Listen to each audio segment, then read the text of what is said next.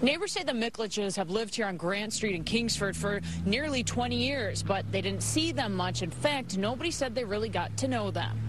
They kept to themselves. I mean, I've been here 20 years, and all the neighbors keep to themselves. The woman across the street says her 42-year-old neighbor, Gary Mikulich, was living here with his mother. His father died about 6 years ago. She said the usually quiet street was bumper to bumper with cars on Thursday, police cruisers and the SWAT team, plus the bomb squad. Well, I was shocked. Scared me. Really did. While they really didn't know him, most of the neighbors were surprised when authorities arrested Mikulich. No one was home when we knocked there on Friday. Gary, do you have anything to say? It was the same day Mikulich faced a judge in Marquette. Cameras were not allowed in the courtroom, but I was the only Detroit reporter inside when the judge started to talk to him about being accused of trying to bomb the federal building in Detroit. Authorities found an explosive inside the building that they believe he left outside last month.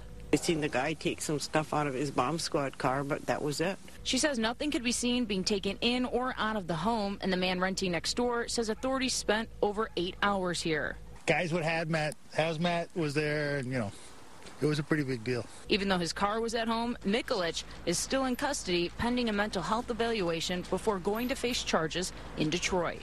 In the arrest affidavit, this is the Home Depot in Iron Mountain that the FBI say Mikulich came to buy the tool bag that they say he placed the bomb in and the timer that he used to make the bomb. It's less than 10 minutes from his house. In Iron Mountain, Julie Bonovich, Channel 7 Action News.